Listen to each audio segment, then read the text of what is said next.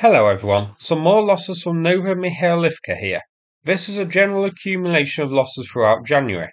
I believe these are newly identified and newly documented losses, so we haven't seen these before. So, I guess advent of a growing list of losses here. No video is shared, only photos shared by Ukraine of the losses. Now, as you can see in the images, there's a large number of different types of vehicles seen here. Many of them wearing their best cope cages for the occasion, which failed to cope. So, going through them, here, 4 vehicles seen near the forefront, an unknown vehicle hiding behind some pylons. Then at the front we have an MT-LB and a BMP. Now, as this is just photos of the aftermath, we can't say for sure what actually destroyed these vehicles. I can't see signs of artillery strikes here, noticeable craters and the like, so I think this likely drones, missiles, maybe mines are the culprits here. To the left, there are more vehicles. Let's zoom in and see what we have there.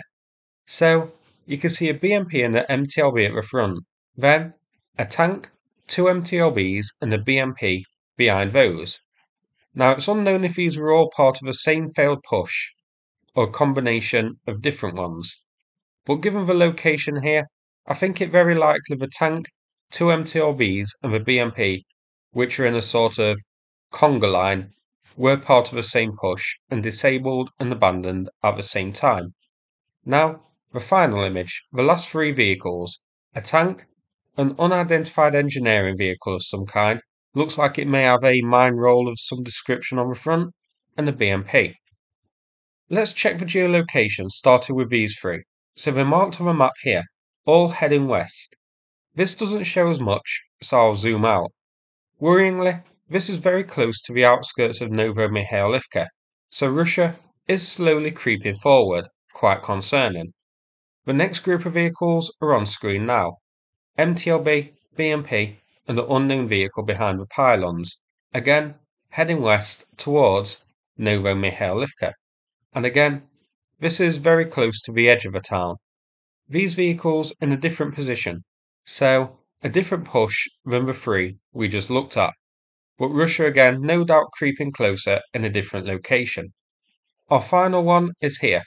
7 vehicles destroyed, 4 of which look to be part of the same column. These zoomed out are here, so once more a push towards the eastern part of Novomykhailivka.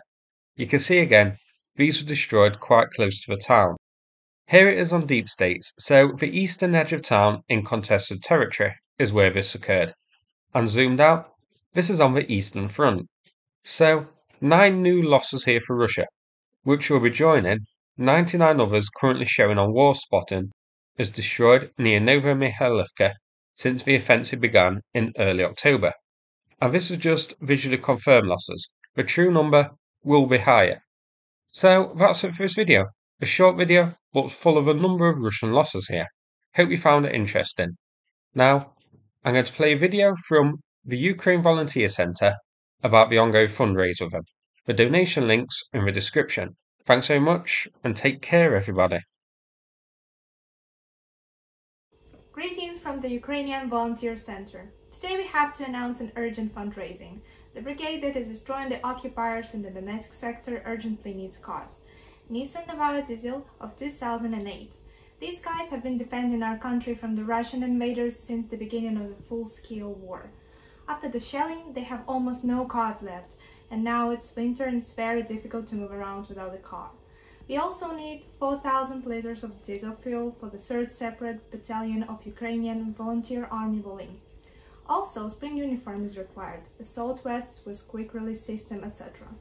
The goal of fundraising is $24,500. We realize that it's a lot of money, and at the same time we ask for understanding for our situation. If everyone donated at least $50, we would close the fundraising in 6 hours. Indeed, each of your donation is a lifesaver and matter of our country liberated. We will send 3 sets of glasses with the symbols of our foundation to 3 people. 2 sets of glasses for people who make the biggest donation, and the 3rd set will be randomly drawn among people who have made a donation of $50 or more. All the reports of PayPal and cryptocurrency will be available as usual after the fundraising. Thank you for helping us. Thank you for being with us. With love from Ukraine.